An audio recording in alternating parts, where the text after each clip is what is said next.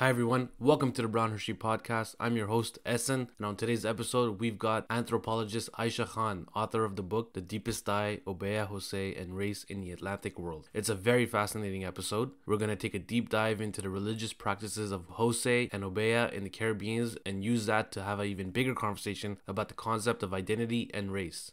So if you don't know what Obeah and Hosay is, don't worry, let me just give you some quick notes. Enslaved Africans brought spiritual practices to the Caribbean, which came to be called Obeah, and Indian indentured laborers came to the Caribbean after slavery was abolished, and they brought with them the religious practices and traditions of Muharram and Ashura, which came to be called Hosay, which comes from Hussein. Both practices adapted to new landscapes and were persecuted by the colonial administrations and eventually evolved into their own thing. So that's the quick 101. Also, Brown History takes a lot of work and a lot of time and energy, and if you would like to help out, please do consider being a patron. Any contribution, no matter how small, goes a very long way. If you want to sign up to be a patron, just visit brownhistorypodcast.com. Can't wait for you guys to listen to this episode. Let's start. Let's get this going. Here we go. Okay. So my first question: how about we, start off with you introducing yourself, and then we can go to how the book came about. Okay, very good. Thank you so much, Asen. And I also want to again say thank you deeply for this invitation. Everybody likes to talk about their work and share it with the world or parts of the world, anybody who's out there. So I again, thank you. My name is Aisha Khan, and I am a professor of anthropology at New York University. And I've been here now, I think almost, a couple of decades, a little short of that. And my work has always really been focusing on aspects of social inequality and geographically situated in what we now call the Atlantic world, which means the Caribbean region and the various kinds of connections, historical and social and cultural, that the region has always had with the rest of the hemisphere, always meaning historically always had. And so I love the Atlantic world. It's my favorite place to think about and to try to understand better because it's so very complicated. And one of the things I try to teach in my courses with either graduates or undergraduate students is that, we need to try to unlearn what we think we know about places and peoples and even times or situations that we find so familiar, that we think we already know. And what I like to try to do in my classes and in my work is to unearth and present the kinds of information and interpretations that help us think, wow, this is a lot more complicated as well as fascinating than I ever thought. The Caribbean and the Atlantic world is not simply about what we get through the media imagery of tourist destinations, et cetera, or dictators, or, various kinds of stock set piece images that we have that we think says the whole story. So that's a mission to correct that. So how did your book, how did that come about? Well, part of what we do in academia, and certainly in what we call the book disciplines, meaning the disciplines that who concentrate on writing books, like a scientist in a laboratory does amazing work through various kinds of experimentation that's really not so much based on writing books, but in the humanities and social sciences, this is kind of our jam. This is what we do. And so part of the kind of this production process means that we're always thinking about life and the complications of life and existential kinds of questions and trying to make them grounded. At least that's what I'm interested in thinking about, is the abstract issues and questions that we might ask ourselves, but then look at how they're actually lived. And in anthropology, we're very interested in what we call lived experience, right? So you have concepts and theories and philosophies. Everybody does. Every human group does. But then they are put into practice through lived experience.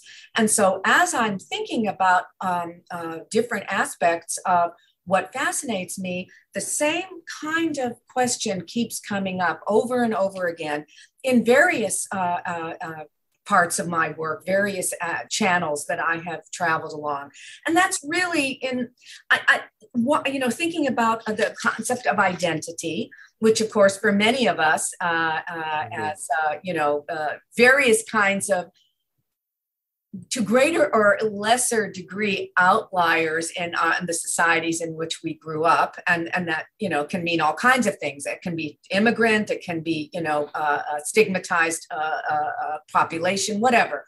Identity has always been a fascination, and one of the things that that fascinates me is when I'm puzzled about something, when something seems a little bit not easy to understand. I take those as challenges. And I really have been thinking for many, many years about identity as both a foundation for equality, right? That's a basis on which we try to seek social equality and justice. But at the same time, identity is an instrument through which power hierarchies are reinforced, right? And so this fascinating problem appears as a kind of contradiction. Yeah. But I was thinking to myself, well, maybe it's just an apparent contradiction. Maybe it's not really a contradiction at all. The simultaneous function of identity as both, again, reinforcing inequality, but yet being the tool through which we try to determine and establish equality. So you use the religious practices of Hosay and Obeah to explore the concept of identity? Yes. And so what I then had to do, because that's pretty abstract, what I just said. That was the starting point. Yeah. And this is what gets me up in the morning. What can I say? It's very, very, very fascinating. But I do believe that most people think along these lines, maybe not with the same kinds of language or reference points, but I do think we have to honor all the curiosities that people have about their lives, right? Mm-hmm. And about why is something the way it is. That's one of the most important things that I think that I try to teach and try to exercise in my own living is, I remember once many years ago, there was a commercial on TV. I'm not going to say what it was for, even the product, but the tagline was, I guess it's supposed to, evoke this sort of jaded, younger person, or so. I'm not sure, but the tagline rhetorical question was, why ask why? Mm. And I remember thinking, and maybe you recognize, I'm not going to go to what it was, but some people will recognize that commercial. And I just thought, even at that time, so many years ago, I thought, well, what do you mean? Always ask why, right? Because once we ask why, we are doing two things. We're looking or starting the journey of thinking about an alternative reality, right? But also asking why reinforces the idea that things aren't inevitable, right? And I think in my life experience coming to the US and growing up and as a certain kind of, allegedly identifiable person, always, I think, undergirded my idea and then reinforced by anthropology studies for so many years, that things are not inevitable, that however the society or the community or the situation that you're in may present itself, it's not destined, right? There are ways that we can make our worlds better, different and better. And the first way to start is to ask why. So that's a kind of concrete addition, I hope, or explanation to my more philosophical stance. But then, as I mentioned in the book, in the introduction, I had to find a concrete examples of how this works, because you can talk. I'm not a philosopher, although I like philosophy, but I'm certainly not proposing as a philosopher because I'm not trained in that. But I thought this is all great, but it's abstractions. I need concrete examples. And so because of my long-term engagement in Caribbean studies, I thought pretty quickly of Obeah and Hosay as examples of this kind of duality and apparent contradictions in the way we try to understand identity. And that's because, and we can go into a little more detail what Obeah and Hosay are, but they are characterized in the Caribbean historically as, and today, as really representing two distinct racial and religious phenomena, right? So Obeah is linked to African heritage and African or Afro-Atlantic religious traditions. Mm-hmm. Very specifically, Hosay is linked to Islam, right? Yeah. And we'll go into how that is. And therefore, usually because of its Caribbean history, India, but of course there's a Persianate background to Hosay as well. But at the same time, so you have these distinctions going on here that are implicitly mutually exclusive, right? Like with you've got, there's African, there's Indian, there's Afro-Atlantic and African religious traditions, and then there's South Asian or Indian or Persianate religious traditions. And so there's an implication that they're kind of apples and oranges. But at the same time, at the very same time, scholars and practitioners and devotees and observers also recognize, this is all out there, this is not my big, exposure, it's out there, recognize that both Obeah and Hosay are utterly heterogeneous and diverse in both their practitioners, in many of their beliefs and practices, right? So I was fascinated by, and also I have to say, in Caribbean studies, there's wonderful, excellent work on Obeah, a ton of it. There's a ton of it. And in the book, I try to treat it fairly and in a way that people can pursue Obeah studies if they wish. And also in Hosay. Now, there's a lot less work on Hosay than Obeah, and we can talk about that a little later, but the work is very good. Right. And so I had this body of work to work with, plus my own research, I might add, my own 30 years of working in the Caribbean on both these subjects. But they are tend to be treated as separate and distinct. So you'll have your Obeah, terrific studies of Obeah. You'll have really terrific, interesting studies of Hosay, but not together. And so what I wanted to say is, let's not treat them as apples and oranges. Let me look at both of them together in one study so I can challenge this idea ultimately of these innate, essential, inevitable differences, right? So that, what is it that, that in other words, the fact that the Obeah absolutely, without a doubt, has African heritage. Absolutely. Hosay, absolutely, without a doubt, has South Asian and Persianate heritage, Islamic heritage. Absolutely. But then what is it about their, the way they live in the experience of people in the Atlantic world, in the Caribbean, that helps us understand identity, not as something that lies within us essentially and inevitably, but that gets created as a process, created out of certain contexts of practice and experience. Right. If that makes sense. Before we get too much into this, could you, for people who don't know, could you explain the history of Obeah and Hosay and what that is and how that, I guess, the journey of it into the Caribbeans and how it was perceived by colonial authorities? Oh, absolutely. This is a very, both inspiring and depressing stories because they involve Euro-colonialism. Right. That's the depressing part, actually. But Obeah really consists of ritual practices and knowledge traditions that have to do with healing and divination that involve supernatural powers.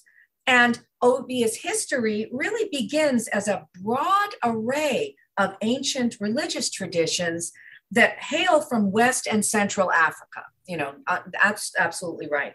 And what's interesting is that these ancient religious traditions that have to do with healing and divination from West and Central Africa travel to the Caribbean with enslaved Africans, but also free Africans. We have to remember that there are many kinds of journeys that Africans took to the Americas, right? And we don't want to reduce anybody to one kind of journey or one kind of existential condition, right?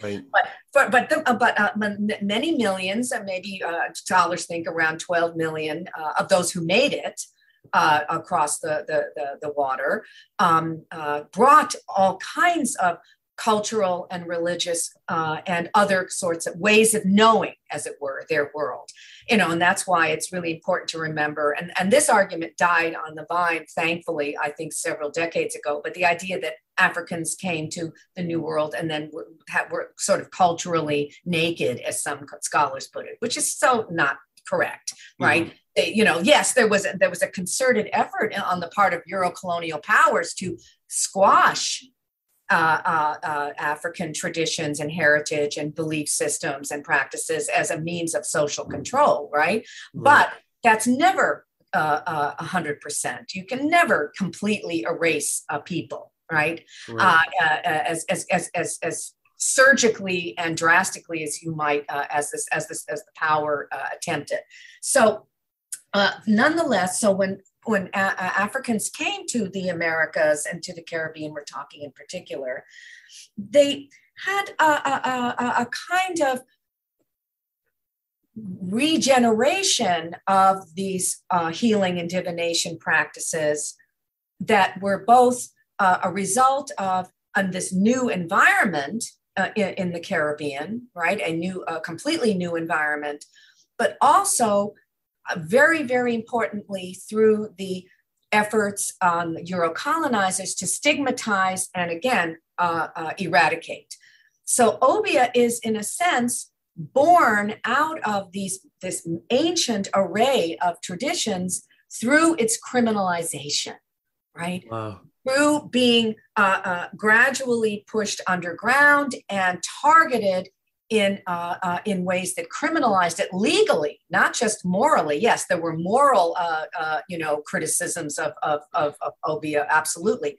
And this is in the scholarship, some very brilliant work, and I subscribe to this as well and talk a lot about criminalization, and that's a big theme in the book of both Obeah in racial and religious terms, how Western countries and Euro-colonial heritage countries worked so hard to criminalize Obeah. So Obeah is formulated out of this rich and spectacular old world, if we say heritage, right? Old world simply meaning, Africa, Asia, and Europe, right? Right. Coming into the new world, but criminalized into a certain set of practices as well that were, and we can talk a little bit about, what made these practices so important to people. But Hosay shares, and one of the kind of common denominators that I wanted to argue exists between Obeah and Hosay to get out of this inherent type, racializing and religifying typeness, if that makes any sense, that that supposedly people embody. To try to get away from that by saying, well, Hosay also is a product of an ancient and rich tradition, a younger, because Islam is only from 7th century, that's pretty old, right? Yeah. But African religious traditions, and I'm talking about vis-a-vis Obeah, or in relation to Obeah, are older than that, right? But in any case, we've got Islam as a very rich and ancient heritage as well. And we've got different schools of thought. I'm going to make this very quick because this whole conversation. Take your time. There's no limit here. But so you have schools of thought, and one of the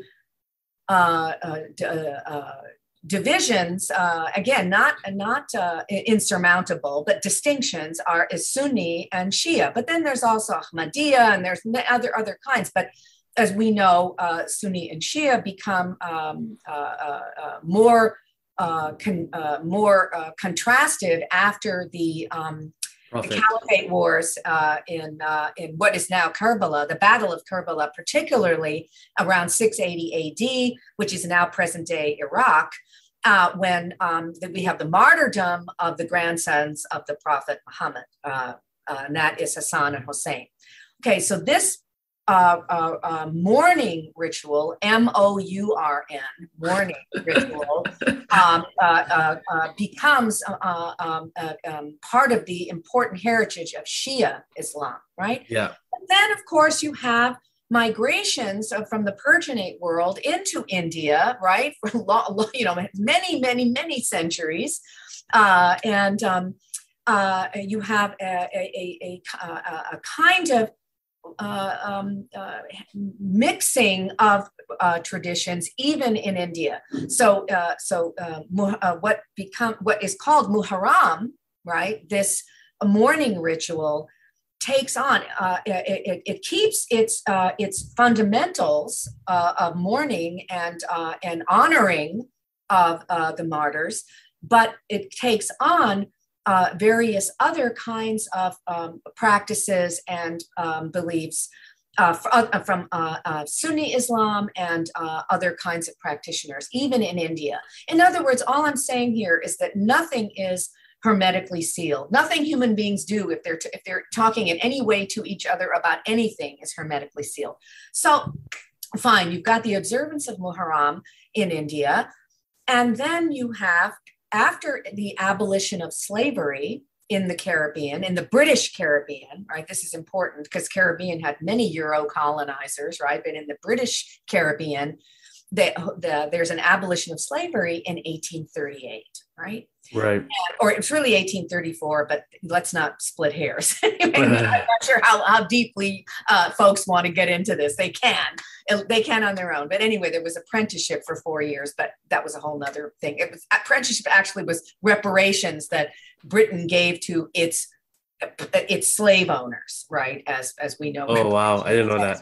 Yeah. I mean, they didn't call it reparations, but it was a way to ease the transition away from forced free labor to allegedly not forced, not free labor, right? Right. And in any case, so the British have a problem here, a challenge. Gosh, we've got our entire, a significant part of our economy and our interaction with the global economy based on sugar plantations, right? Which is what the enslaved Africans were working on at the point of emancipation. And so what are we going to do? Well, long story short, they said, oh, we're going to go to that other ginormous colony of ours and look for replacement labor. We can't enslave them anymore, but because we are the paragons of the world now, now we're schooling the whole world on how to be moral and decent, civilized people, right? This is British rhetorical strategies. But we do have other colonies where we can coerce in the kinder, gentler, not allegedly violent ways that enslavement consisted of. What does that mean? We go to India, our other giant colony, and we take surplus labor from India and we indenture them. And so indenture becomes a kind of symbolic contrast to slavery, because it's not, oh gosh, you're not legal chattel, but many people will argue, and as I argue in the book, there's not a clean severing of the ideology or practice of slavery into indenture. Now, I am not saying they are the same thing. And I say in the book, many ways why they're not the same thing, right? But it isn't a clean break, and all of a sudden, this is now a workers' utopia. Right. Indenture, it involves contracts, yes, and allegedly voluntary, but all of this is a very murky gray area, as you could imagine, when you're surplus labor in a colony where the colonizer is really not very respectful certainly of Indians who are not, of the peasantry and lower caste, et cetera, et cetera. And so there, about 438-ish, give or take, Indians are shipped over in this very complicated and always very precarious, which I write about in the book, which is something I learned, which is really interesting to me. It wasn't this well-oiled machine that we think of, right? It worked, it brought almost 500,000 Indians over to be indentured laborers on sugar plantations, but it was always a precarious kind of insecure operation, right? So the indentured Indians come over, but of course, like Africans in the New World, Indians bring their customs and traditions and values and philosophies with them. And they bring Muharram with them, as they've been observing over there in India, but they call it Hosay. It becomes called Hosay, Hosay, after, as you probably guessed, Hussein, right. One of the principal in the Martyr. battle, martyr. Yes, and so that's so it's not Jose, the Spanish name. It's Hosay, which is the written pronunciation of Hussein. And sometimes it's called Hussein, by the way, in the Caribbean. Sometimes it's called Hossein, but mostly it's Hosay, right? And so these traditions are, in their own way, very, very threatening to the colonizers. And they are ways that people both operate under the radar, right, with exchanging beliefs and practices and their values, which is always a challenge to authority, right, when there's stuff going on that's under the radar that you didn't dictate. And it also provides opportunities for, sharing of consciousness, sharing of alternative ways, again, of thinking of the world, the whys, right? It, congeals the whys into actual physical groups of people, or in the case of Obeah, it wouldn't be public groups of people. It's private kinds of acts of divination and healing, but still, it is a keeping alive traditions that are antithetical to Euro-colonialism, or at least viewed that way, right? And so Hosay, I argue in the book, as a common denominator with Obeah, is also born out of its criminalization in the Caribbean. Again, I am not saying that that's the case for Obeah or Hosay in their originary homes. No, in Africa and India, respectively, West and Central Africa and India, respectively, no. But in the Caribbean, given that they're operating under conditions of extreme duress, coerced labor, whether it's enslavement or indenture, and a colonizer, hell-bent on control, and control in the most dire necessity of labor, right? They're not just trying to control, what kind of shoes people buy, right? They're trying to control actual production and profits, which is a very, imperative kind of, agenda if you're a colonizer. Right. So criminalization works to bring about these two new, in a sense. You could argue they are indigenous to the Caribbean in their rebirth. They were never able to fully end these religious practices, did they? Never. Not even close. Like, there weren't any. They made it very, very hard for people. They made it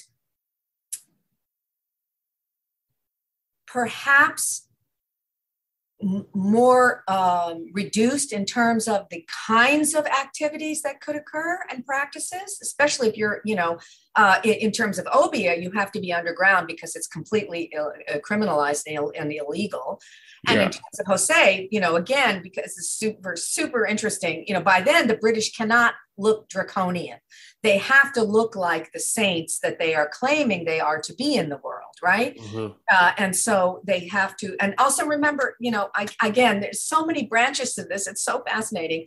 there's the 1857 Sepoy Rebellion, and that scares the heck out of Victorians, Victorian English, right? Right. And so they have to act, and Victoria, and I write about this in the book. I quote the proclamation, Victoria's very famous proclamation, where she's basically, it's after the Sepoy Rebellion, and I don't say mutiny because I like to really emphasize that it was the oppressed rebellion. It wasn't a mutiny. I mean, in the sense of bad for the colonizers. It was right, right. But in any case, Victoria basically writes, yeah, we're this is a brand new day, and we are going to honor, we honor all of your religions, and as inferior and terrible as they are, because they're not Christianity, we're going to honor them. And so there's a curtailment of Hosay in a way that it is not made illegal. It's not pushed underground as superstition, as magic, as dangerous forms of resistance, but it's understood as resistance if allowed to be expressed as openly and widely as practitioners would like to. And so what the British colonizers do is say, over time, quickly, you can only march, and I can describe what Hosay consists of, but you can only march between plantations. You cannot go on the main roads. You cannot, you cannot take time off from work to observe it, except for 1 day or 2 days or whatever was decided. So there were extreme limitations imposed on the observance of Hosay, and there were even more extreme limitations imposed, on Obeah.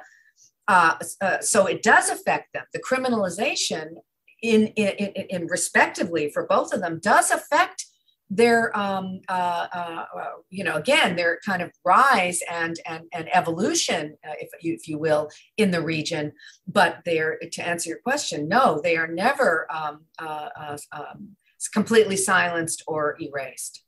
From my understanding, Obeah is a very, I guess, more of a private, you can do it in your room, in your house, in the privacy of your own home. And Hosay is a very public march. It's loud. You can't really put it under the carpet. Why, so if you're going to practice it, you're putting yourself out there. So why do you think that people back then risked and jeopardized their lives, their jobs to practice these religious traditions? Absolutely. The whole point of Obeah is to operate as a private relationship or engagement between the leader, the clergy representative and the devotee, right? So that's absolutely correct, and I talk about that at length in the book, and that is a real contrast. I'm never saying in the book, by the way, I'm never saying that Obeah and Hosay are the same thing, ever, because they're not. And I make it very clear that they're not. But what I'm looking for are these common denominators to help us understand how they become kinds of identities, and out of what similar circumstances of colonialism and criminalization and coercion and resistance play into their evolution in this part of the world. But so yes, Obeah is a private engagement with a smaller number of people. Obviously, Hosay, the whole point of Hosay is to be out there, to be public, to announce, the martyrdom and the mourning, and also to honor one's heritage. And again, the more you limit that, if you're the colonizer, the more you think that you are containment. You would like containment to result in demise. You would like criminalization in the sense of being illegal to result in demise, but it doesn't. But why they have these traditions have such a life to them, vibrant, even today, is really, I think, consistent over time. Very basic reasons that are consistent over time, and that is that, one, I just think very, very plain and simple, people insist on their own self-expression, right? In the face of, colonial and present day forms of denial, right? I mean, they're still in the Caribbean. There are very few countries where Obeah is legalized, right? Even if it's not practiced in terms of going after people criminally, it's on the books as illegal, right? And Right. Hosay, not the case, but there's all kinds of criticisms about how it is undertaken, and how public and how much of a public nuisance versus a public regeneration of spirit it is.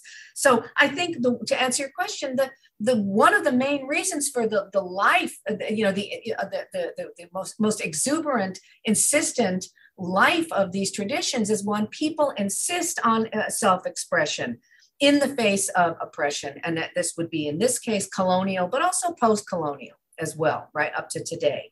You can't kill the human spirit. I really do believe that. And you can make people suffer horribly. This is not whitewashing, or trivializing on my part at all, but you cannot kill the human spirit. But also, I think that Hosay and Obeah share that. So that's one reason, I think, the insistent self-expressiveness that people continue over time, as long as they're alive. And I think also that another reason that Obeah and Hosay share in terms of your question about this, why they're so palpable today, is that people need to understand their current circumstances and to seek a better future, right? Every human being has to do that. Every human being from time immemorial has sought to understand the circumstances in which they live. I don't care, what 5 million years ago in human history or today, and also to try to seek a better future. There's no human being or society that has not thought in some way of how to do that. And so I think in situations where there is dire oppression and where the entire society is deliberately structured to impose inequality, particularly through creating allegedly types of people who are supposedly inferior or superior to each other. And when a whole society is based on this kind of hierarchizing of inferior to superior people, and the types that these people supposedly embody and represent, I think then this urge to understand one's circumstances and seek a better future comes out as resistance, right? Again, right. It's a kind of another example, I think, of the insistence of the spirit, of human spirit. I'm going to get choked up now. The insistence of the human spirit. And it comes out under conditions of these kinds of deliberately structured social inequality. And it comes out as a kind of resistance. We will live, and we will live to understand our existence better and to make for a better future. And this may be conscious, and it may be not, out of awareness. I'm not saying every waking moment of everybody's life for the last 500 years in the Americas has been one big social movement. No. Yeah. Social movements are a culmination and a congealing and a vocalizing in certain kinds of language, shared language, right? Of these, I think, very human substances and proclivities, if you will, urges, that urges of spirit. But I do want to make it clear that I think that this kind of insistent resistance isn't always the case if the societies, I'm thinking of ancient ones, like in anthropology, we talk about gatherer-hunter societies that were far more egalitarian, right? In all kinds of ways, right? Egalitarian in terms of division of labor, in terms of gender roles, et cetera. I do still believe that these societies, peoples, have an urge for self-expressiveness and to understand their circumstances and make for better futures. But I think that the real key of these manifesting as forms of resistance and being interpreted as troublesome forms of resistance on the part of the oppressors comes out in colonial and post-colonial conditions, particularly that we see in the Americas. I mean, the entire Americas pretty much is, I would say, virtually all, pretty much, you can't ever say 100%, but, almost all the histories are products of various kinds of colonial domination and its resistance. We were talking about identity at the beginning and how expressing your identity it could be a way of reaching equality, but it can also be used as an oppressive tactic to keep social hierarchies as the way they are. So when these guys are performing Hosay and Obeah, it's like a political fight, a political protest to kind of try to find a better life for themselves, in a sense. Either consciously or just unconsciously. Yeah. So then how does it work from the oppressor's kind of view, from the oppressor angle? If they are pushing them back to stop doing this stuff, isn't that kind of taking away their identity, or are they giving them another identity? Or I guess from their view, their identity is below them and is to not be disobedient. Well, that's a great concretizing question. Thank you so much, Austin. From the top down point of view, the colonizer point of view, is that number one, the identities of their various constituencies are really embodied types. And that's what I talk about in the book. And what I mean by that is embodied racial and religious types of person, right? And they are, and again, I talk in the book about how racial and religious types of person, alleged types of persons, are intersectional, right? So within the colonial viewpoint, the Euro-colonial viewpoint, let's say a Hindu so-called, forgive the expression, this is what they were called, so-called coolie laborer.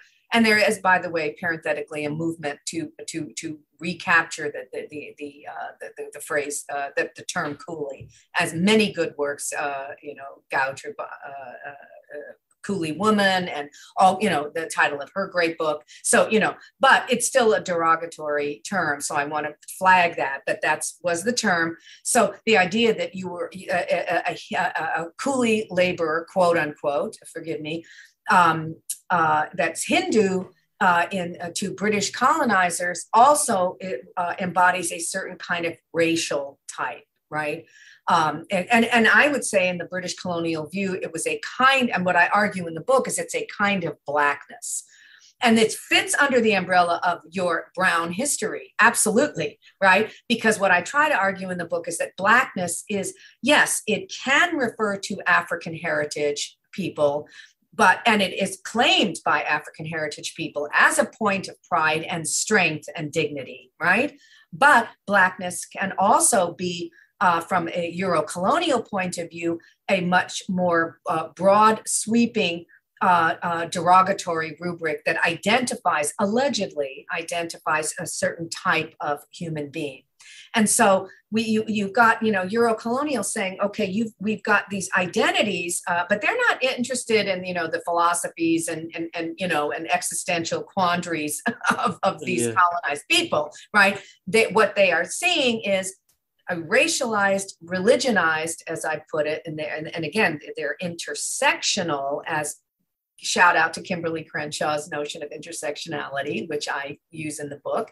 And so they kind of are crossing over and defining each other. So racial types also indicates a religious type, and religious type also indicates a racial type, right? So they embody the same kind of person. And so the identities of on the part of laborers, because remember, Euro-colonials are looking at these folks, and let's just leave it at British colonials, they're looking at these folks primarily in terms of labor. They don't care too much about them. They want them tractable and profitable. That's it. Profitable for them, not for the laborers, right? And so they are reduced. Their identities become reduced to certain kinds of racialized, religionized types, as I said. And these types, by and large, represent vastly inferior stages, allegedly, stages of human development. right, of human cultural evolution. So they're still British colonizers, Euro colonizers are still operating on this old, Enlightenment and post-Enlightenment ranking of humans that were developing. You've got your savages, you've got your barbarians, and then you've got your civilized at the top. Right. And of course, the British saw themselves as at the apex even of civilization, even over their European neighbors, right? So the identities that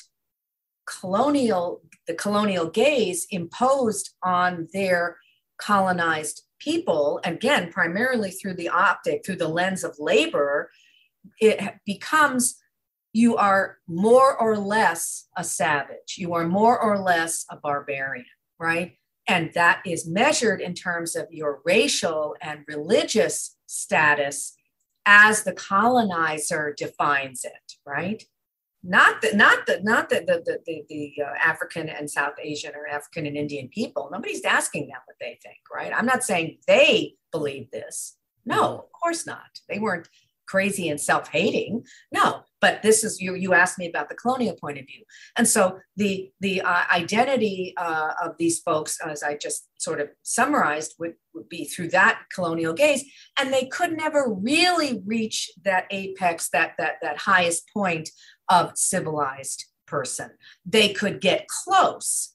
So you want to drain or erase, silence, criminalize all of these, let's just call them for brevity's sake, bad habits that keep these racialized people racialized in the bad way, right? Keep these religionized people religionized in the bad way.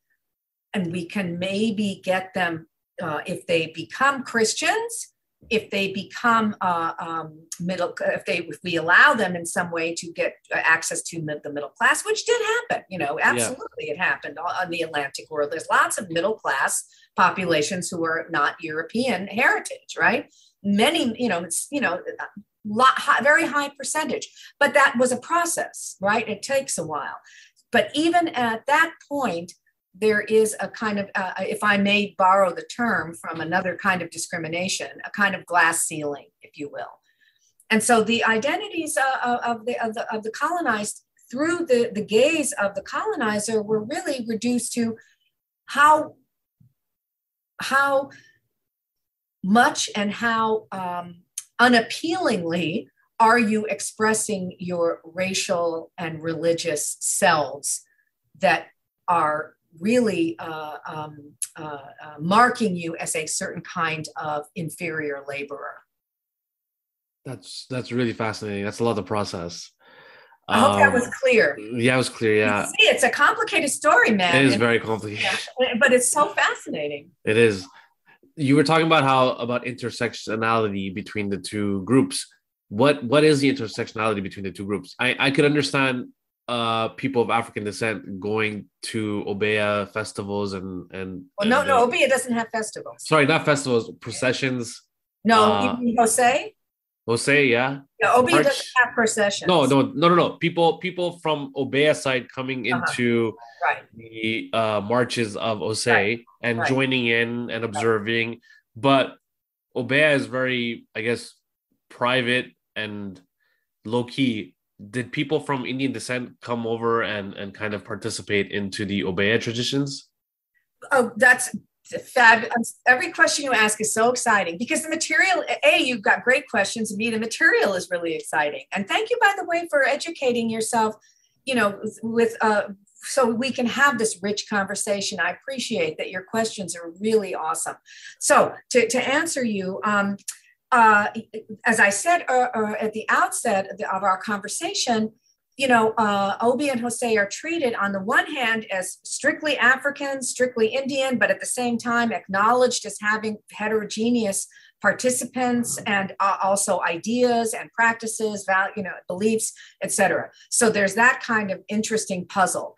Well, yes, for one thing, Hosay, when it started in India, it was already a diverse phenomenon, as I said. So, and when it comes to the Caribbean, who do you think is the greatest percentage of people who participate in Hosay, who keep it alive, who keep, who march the tajas, or which are the tombs, gorgeous, immense, spectacularly beautiful replicas of the tombs of the martyrs, right, Hassan and Hussein, and undertake the rituals, the purifying and other rituals.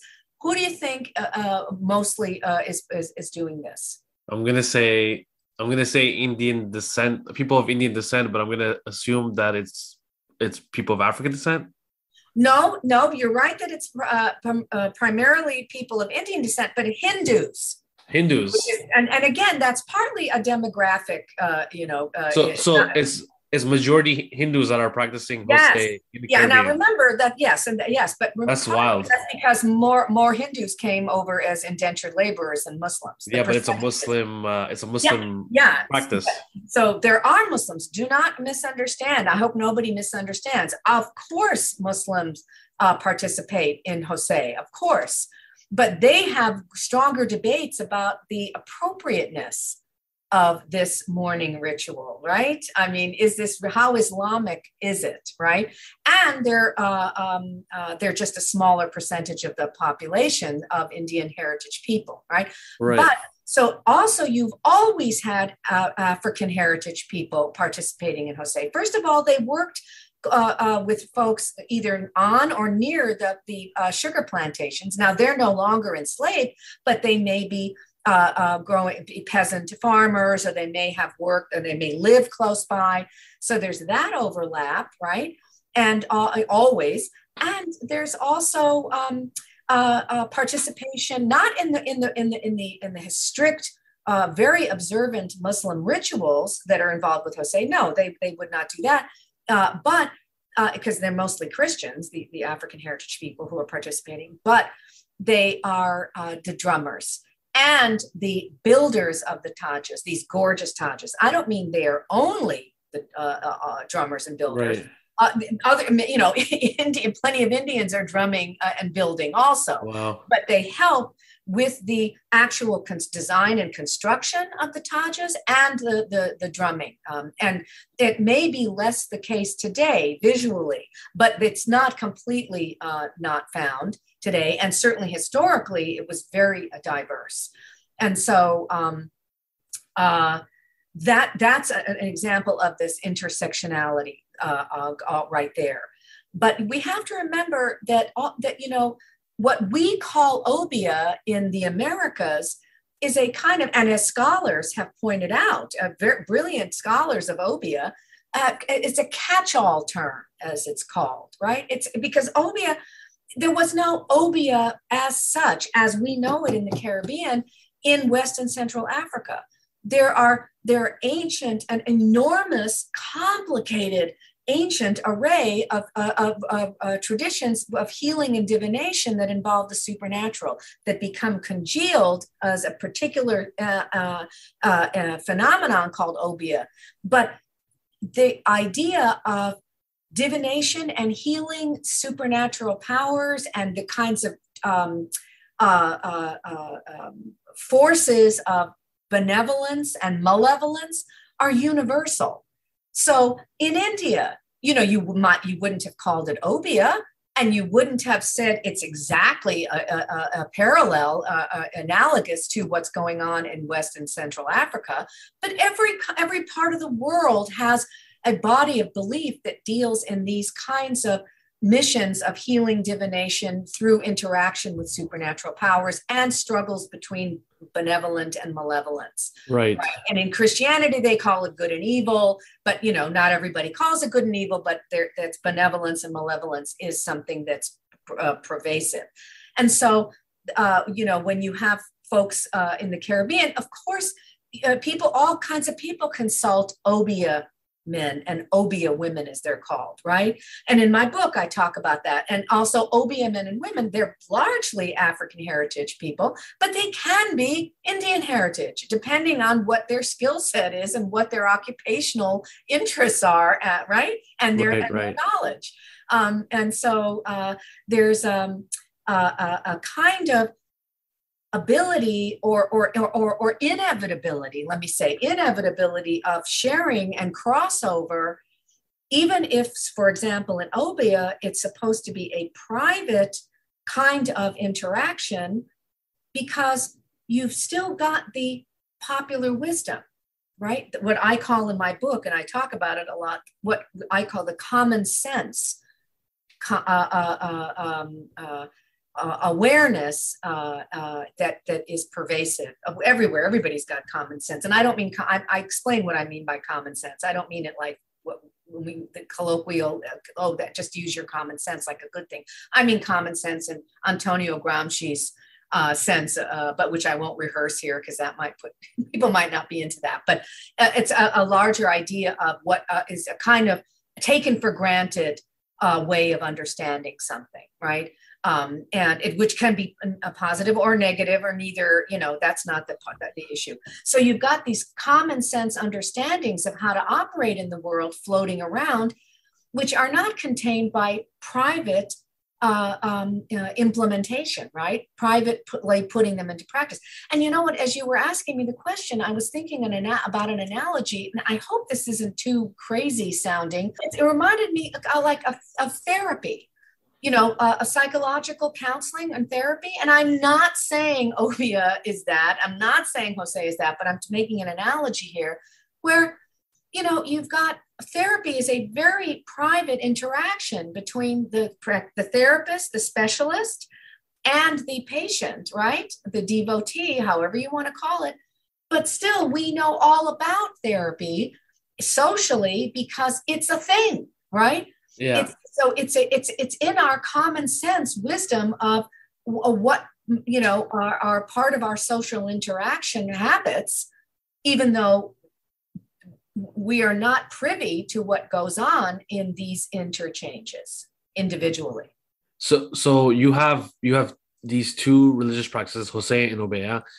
Since their arrival, they've been through a lot. They've been through political oppression, different new landscapes. And if I were to Google Muharram in Pakistan and I look at photos between Hosay and Trinidad, let's say, and Muharram in Pakistan, you could just see visually that there's a difference between the two. What has changed for Obeah and Hosay since its arrival? And what is the current state of their practices and movements in today's time? Well, I'll start with the second question first because I think it's shorter.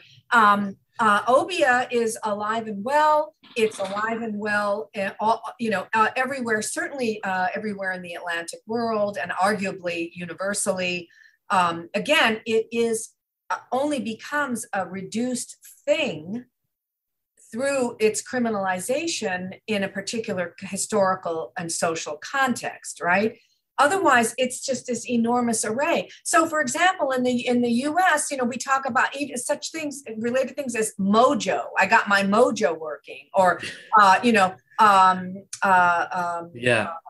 kinds of expressions that we get from U.S. history, right, and particularly Southern history, or even what have become identified as Vodun, as Santeria, as Candomblé. All of these are Atlantic religious traditions that hail from origin points in the old world and that have aspects of what would be identified, from the vantage point of the history of the Americas as Obeah, as containing Obeah. And that some celebrate that, I hope, I know, as keeping the spirit, human spirit alive.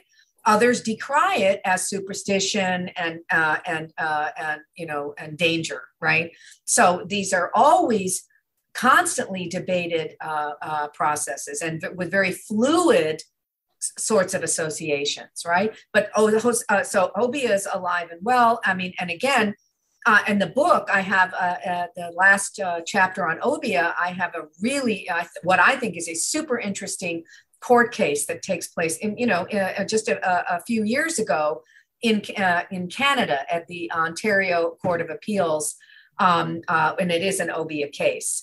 And it's very, very interesting. As you know, on the one hand, you've got your Canadian charters of rights and freedoms, which I know, you know very well, right? Right. Saying, Obeah is a religion. So that's not the issue, right? We got to honor Obeah as a religion, equivalent to other world religions, and that's a good thing. And then there's all of these issues around when Obeah was put into practice in these two court cases that I write about.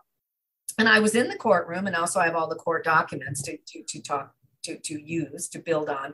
When Obeah is put into practice, it's not just theoretically, in principle, a religion, a legitimate religion as defined by the Canadian Charter, but it is put into practice for reasons that are debatably against the conscience of the community, as the legalese term says it. Then it becomes a matter of where does Obeah live, right? Where, what has happened to Obeah, right? So I'm not saying it's so diffuse that it's just everywhere living in harmony and utopia. I'm saying that it's so diffuse that it appears in various manifestations. And again, those manifestations are defined by various kinds of worldviews, right? Right. I can say I see X practice. Oh, I know that's Vodun.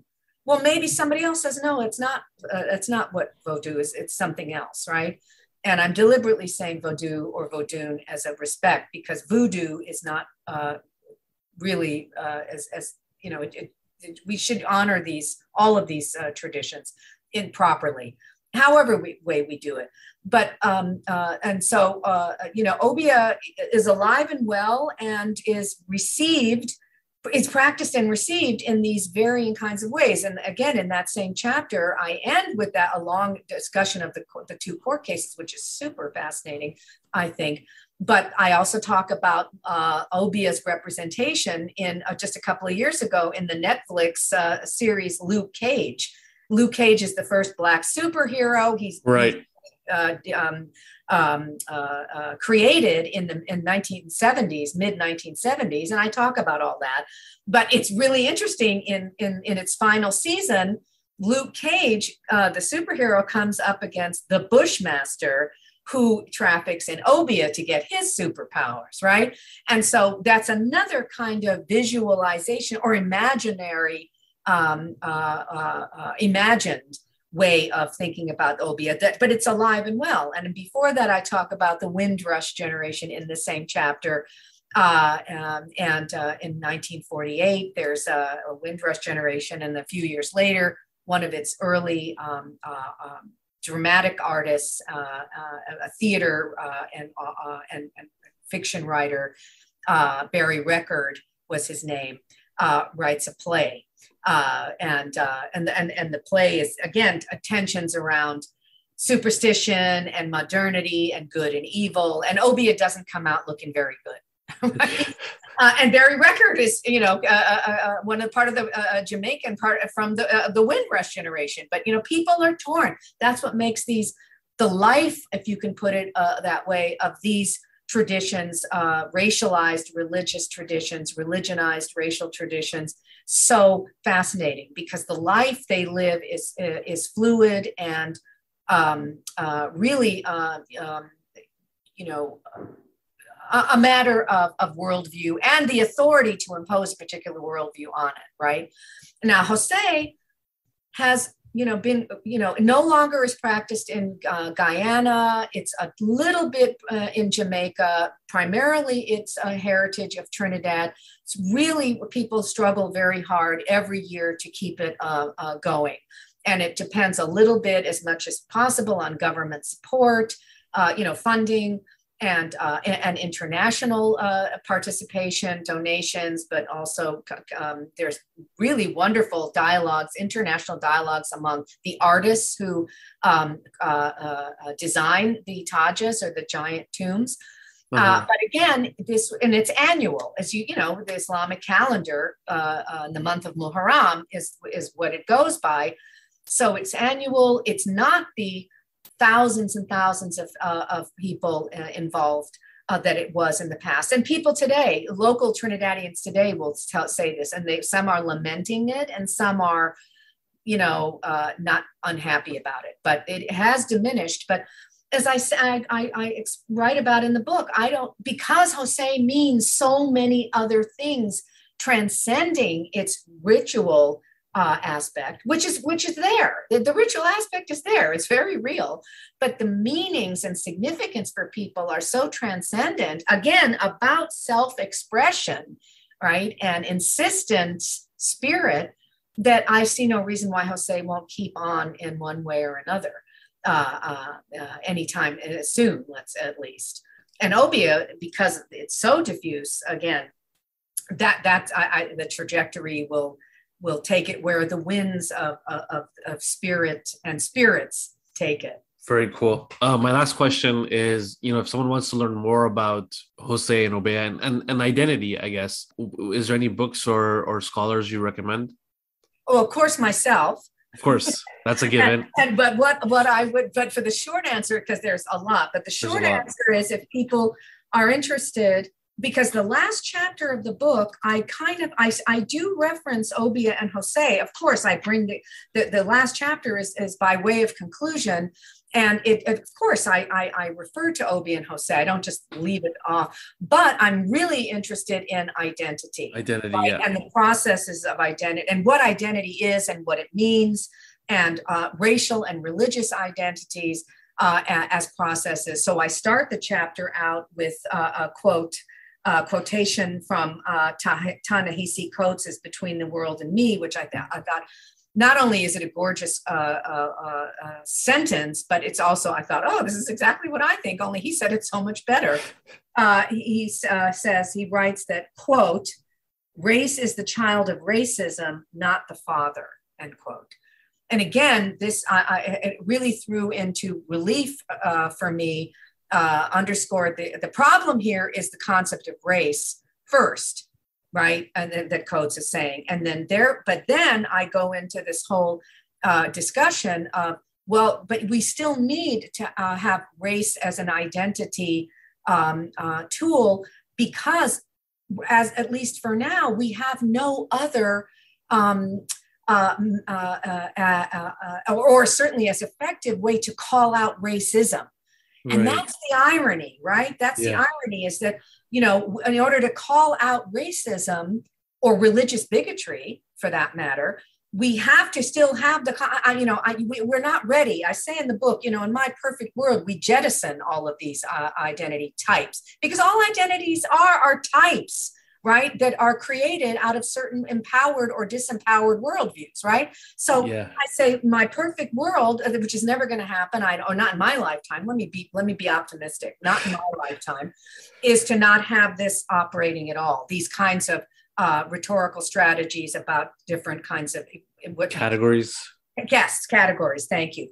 But we're not ready to jettison race and religion as identity categories, because they are still powerful ways of calling out racism, bigotry, discrimination. Right. But the irony is, at the same time, are we reinforcing the very problematic kinds of effects that they have? Are we keeping racism alive by keeping race as as one of our primary tools to call out racism? It's such a paradox. Yeah. Yes. That is wild. So that's your identity, I guess, your initial concept of identity, where you were saying how it kind of works both ways. So I guess that's the same thing. Exactly. That's very interesting. Look, I'm giving a for you, because that was, yes, thank you, that was great. Hallelujah, yeah. Wow, I don't even know how to process that. I guess I'm reiterating whatever I'm trying to fight against. Yes, and again, I'm not saying that therefore we're doomed, and or we're ready to get to not use the concept of race or religion or gender. or sexuality. We're not doomed, and we're also not ready to get rid of them. But I think part of our awareness about how to, I would say, wean ourselves off of these concepts, away from them, is to say, to identify this contradiction, this conundrum, this irony. And so, to get back to your question, I would suggest that people read that last chapter. They can fast forward to the last chapter, not just because what I'm saying, but because I quote some very good, I think, authors in there that they can pursue. Kwame Obeah's work on identity, recent book on identity. He's a philosopher, a fabulous philosopher. And there's also, and I also talk a little bit about Foucault. But also Asad Haider and his recent book on identity, very accessibly written. Kwame Obeah's book, very accessibly written. Foucault, not so much. Judith Butler, not so much. But I think a good starting point would, at least for my, what I think is important, to think about identity as a complicated, problematic concept, would be to start with this chapter and the people that I discuss in it, the scholars, and again, who write very accessibly, at least the stuff I'm quoting and engaging with. Because my premise is identity, what's it good for? Like, remember that, what is it good for? Identity, nothing. What is it good for? Yeah, and again, I'm not ready to say nothing, but that's really where I would like to see the world in the year, 2900 or something, right? Sure. That we have forms of communality. Don't get me wrong. I'm not in all men are an island. No. That we have forms, to end on this. This is an important, I think, clarification here.